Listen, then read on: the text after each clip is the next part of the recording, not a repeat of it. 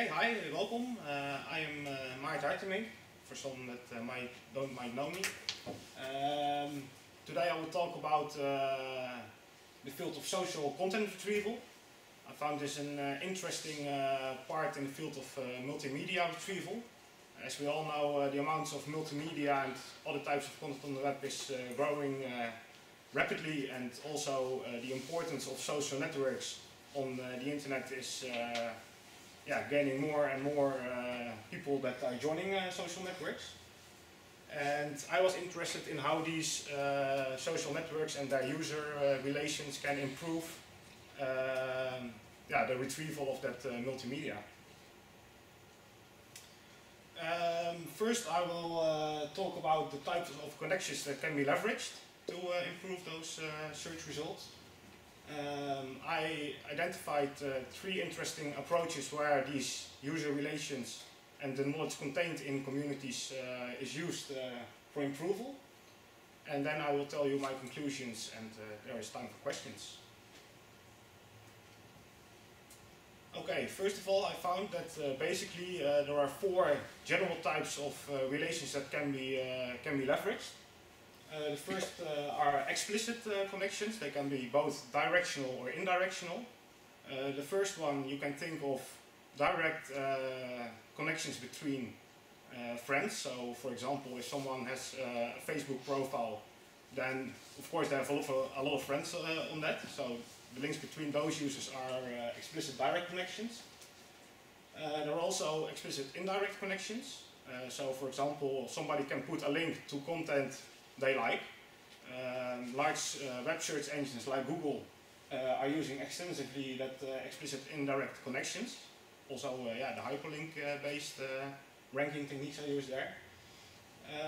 The third one is the implicit direct connections. These are connections that are derived from textual information. For example, co-authorship of users in scientific research work.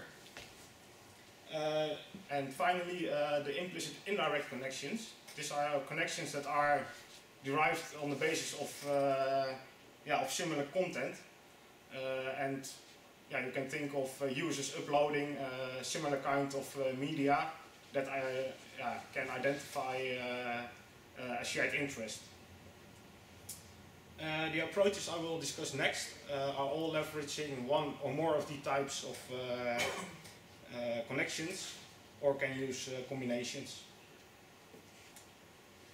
The first approach I found are the well-known tag-based approaches. A lot of media is tagged nowadays. In the example I studied, this is used to find pictures that represent important locations and or landmarks.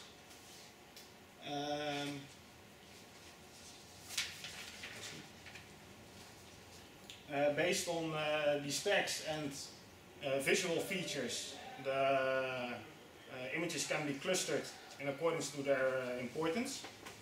But the nice thing here is that also the clusters can be re-ranked on the basis of, for example, how many different users have used similar text for similar visually content. And this might improve, for example, which viewing points are apparently very important for the users. There are also some advantages and disadvantages on tag-based approaches. They exploit the implicit directions of connections in the social community quite well. Part of the work is done by the community itself by applying tags to the content. And the types of media that can be tagged are quite diverse. However, there are also a lot of downsides. Users need to supply those tags, which they often don't do. There might be also content that doesn't have tags, that is missed, or somehow is not retrieved.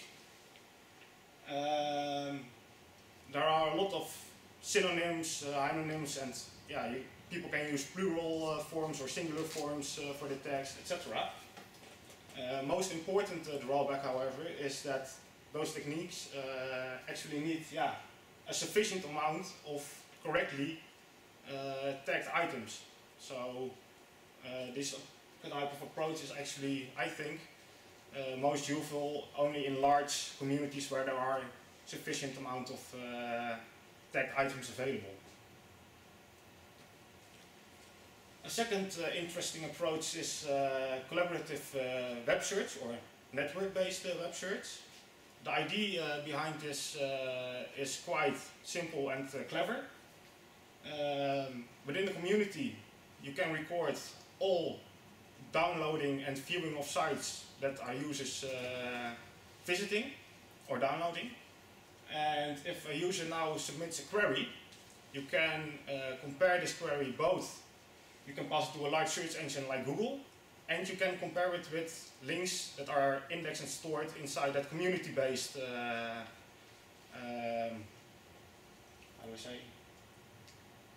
community-based downloaded and visited web pages.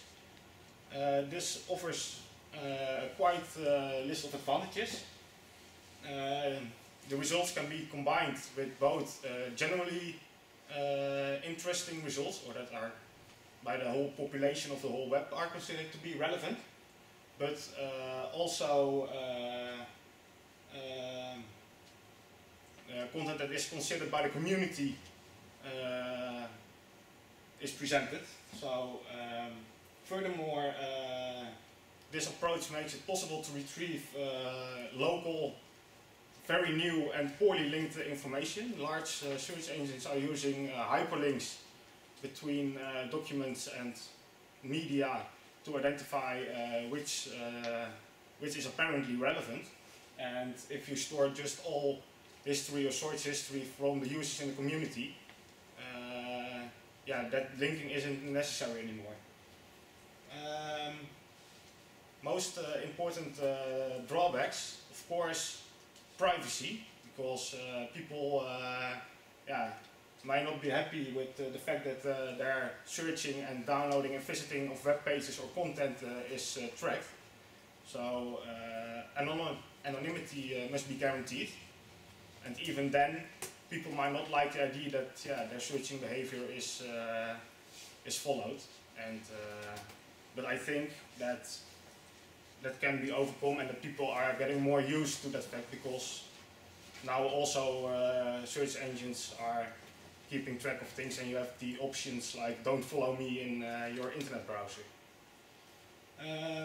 Furthermore, there are many combinations possible for how to rank the items. Should that be done on the popularity of content?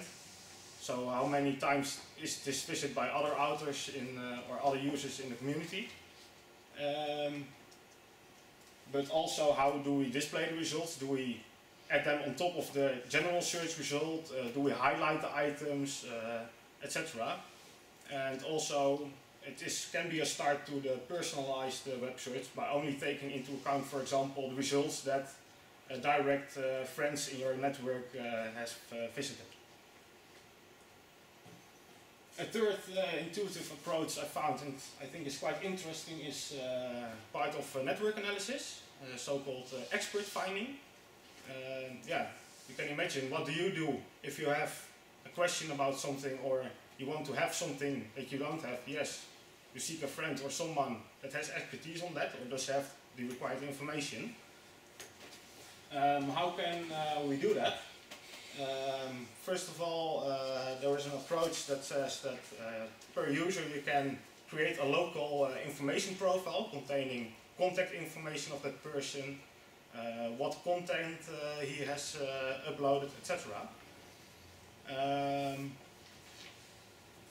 Furthermore, you can identify various types of relations in the network, and the idea behind this method is that if a user submits a query, for every person in the network an initial expert score is calculated based on the content that user has in the community, and how well that expertise is propagated along the network.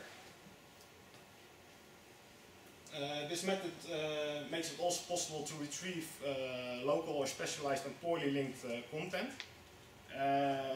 The approach that I've studied is well suited for documents and textual information, since the query can be relatively easily matched with relative content of the documents. However, the amount of content in local profiles of the persons are very important, because if there isn't any, or we cannot match the query to the content, then we have a problem. So for other types of media, that can be a real hard problem. For example, images, video, audio, etc. And also how to define the propagation coefficients that are explaining how well someone's expertise on a certain topic is transferred.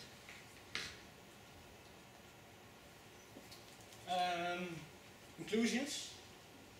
I found that social communities and user connections can be well leveraged in content retrieval, especially for re-ranking of search results.